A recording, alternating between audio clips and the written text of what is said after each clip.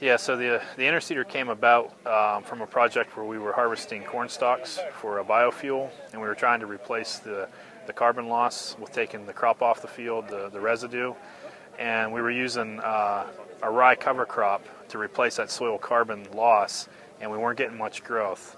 So that's typical of a lot of the northern areas where by the time the grain crop comes off, we just can't get the cover crop established.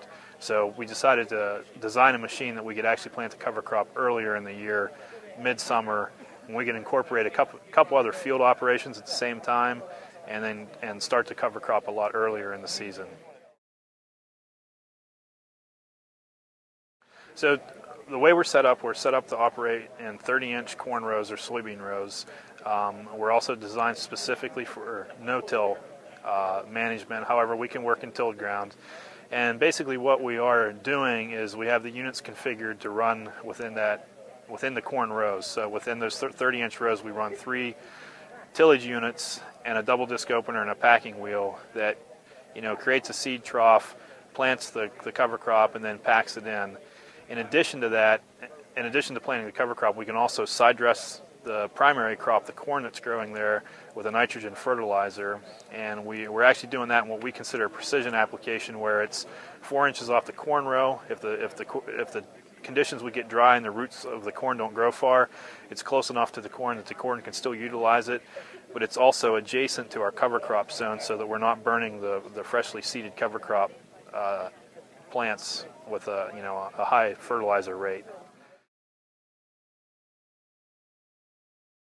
So typically we're planting the cover crop the same time that we'd be doing a sidedress application. So usually the corn's knee tall, somewhere in the knee tall range.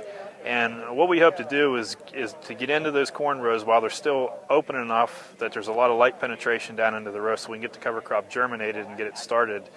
But at the same time, we want that canopy to then close over as quick as possible. And then what we really want is we just want to see that cover crop emerge, just hang out under the corn canopy while the corn grows through its season. Our goal is to not impact corn yield. So really what we want to see is the cover crop trying to maintain itself under the corn canopy without taking anything away from the corn. And that's what, in 4 years of research, that's what we've seen. We've always found that we haven't had a negative impact on corn yield, and it's always the cover crop trying to survive under the corn canopy rather than the cover crop hurting the corn.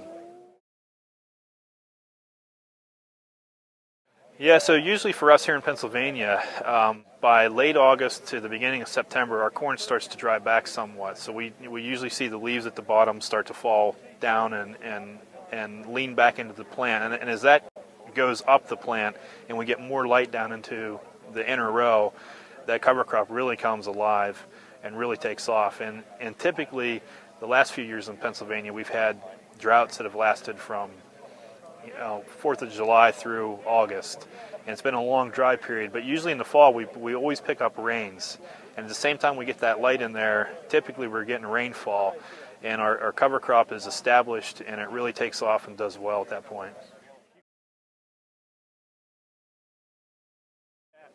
Yeah, so we're going to take our current design of the Interseeder, and if you can imagine, we have 3 row units, we skip 15 inches, and we have 3 more row units.